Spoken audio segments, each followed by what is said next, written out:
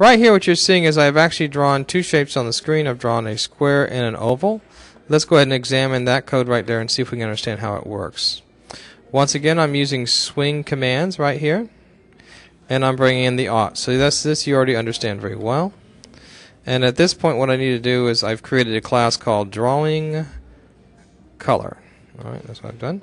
And here's my method, my main string args method that runs everything. And I'm from the constructor method basic, I'm instantiating it, and I'm calling it color D.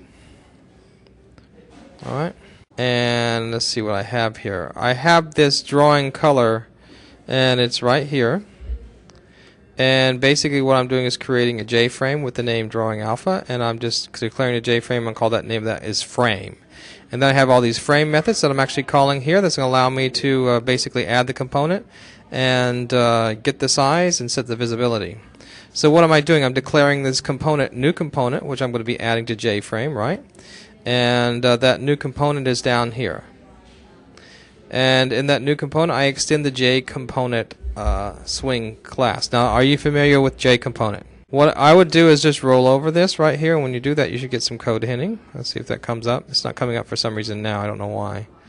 But basically, here it is. And basically, JComponent, let me bring that over here so you can look at it, is, if I can move that over, come on over for me. So JComponent really has a lot of, it actually has a lot of methods in it that I'm extending here that allow me to draw onto it. It has all the draw methods in it, and it has a bunch of other stuff. So it can be, it's pretty much a generalized component. It can be used for lots and lots of cool stuff. And so I'm just taking my component, I'm extending it as a JComponent so that I don't have to write all the code that's required to be able to draw to. All right. So you'll see this often that people will extend so they can draw right into that JComponent. And so I'm just pretty much calling a paint method, and I'm using what's called graphics-g, and you'll see that over and over again. I'm going to initiate the height and the width, and I'm going to set the color. And I'm going to set the draw rectangle, and that's just a standard method. You've already seen this. I'm going to set the color again, and I'm going to fill the rectangle, then I'm going to set the color again, and I'm going to draw an oval, and then I'm going to set the color again, and I'm going to draw a fill for the oval. And that's all there is to it. Welcome to Java. And you get this pretty well? It actually does have a constructor. Here's the constructor method right here. And you know it's a constructor because it has no return type. Okay, so I'm running the constructor right here. Okay? And when I run that constructor, what I'm doing is I'm throwing everything into the JFrame. And the JFrame calls this method, my component, which actually draws the rectangle and the oval. And that was a good question. No, it doesn't have to. It just basically is one method calling another method, and that's it. Okay, so this wanted to just show you that, hey, here's this graphics method. I'm drawing onto the JComponent, calling the JComponent, and then calling that constructor, which actually sets it all in the frame. Pretty easy program. All right, and let me see what else I have here, and that's what I want to show you. So we can go back here, and so there are just a ton of drawing. I just showed you the draw rectangle and the draw oval, but there are tons and tons and tons and tons and tons of drawing pieces. And here I put a little graphics reference here, so I'm going to go ahead and go to that real quick so you can actually look that up. And if you go to that, it's going to say displaying 2D graphics, and there have tons of stuff for you to look at. You can go to learn about graphics and filling primitives if you want to do all that stuff, and it shows you all the different primitives and stuff. So just go to this site at your leisure, and you'll learn all about drawing 2D graphics. And there's lots of neat code here and things you can do. So make sure you go to this site and look at it. And there's shapes and texts and images, and he's got some really cool examples. I think that he shows you how to do some cool stuff. So as opposed to me just stepping through all this code and just going through it, I don't need to because you can see that. Now you see the word clipping here. When you can draw a graphic that's not on the screen, but it doesn't matter because Java knows to clip it and get rid of it. Okay, so it's got some clipping code, and when you get the 3D clipping code, it becomes very important. So I'm not going to go into this anymore. You've got this code here, so I want you to just take a look at that site, and just anything you see that you need, suck it out and write some code for it. And there's lots of code examples.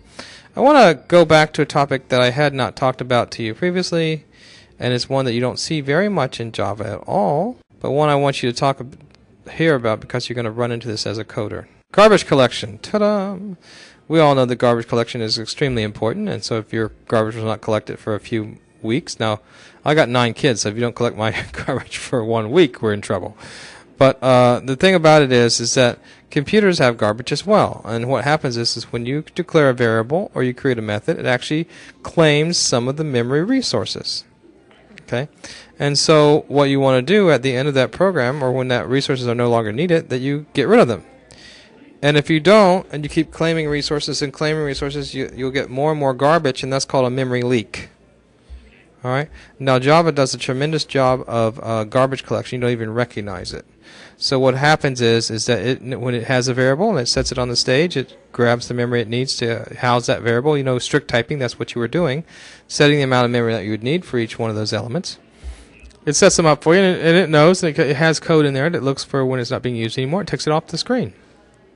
So it removes it from your processor, and that memory is not being hogged anymore. So Java is extremely efficient in this, so efficient that we rarely talk about garbage collection in Java because it does such a good job. But other programs such as Flash does a terrible job of memory or garbage collection, and it can actually get memory leaks. And so I actually had a program at my workplace, and we were looking at it, and they are just looking at, but they didn't have any like mechanisms to tell how much memory it was using. So I wrote a code that looks at how much processor memory was being used and was tracking the frames per second as well. So it was like a program optimization code. And as we move on, I can give this code to you as well. But I found out that program was using 100 megabytes of memory, RAM memory, which is huge. And so we optimized it, and just with a few changes, we got it down to 11 megabytes of memory. But you didn't, unless you're measuring it, it's not there. So we actually had to get that mechanism on there, that code on there, to measure how much it was using, and it had no garbage collection. It was just getting bigger and bigger and bigger and bigger. So that's a memory leak for you. So you have to be careful about those memory leaks, but not when you program in Java. That's seldom an issue. And so I just wanted to bring that to your attention. Okay.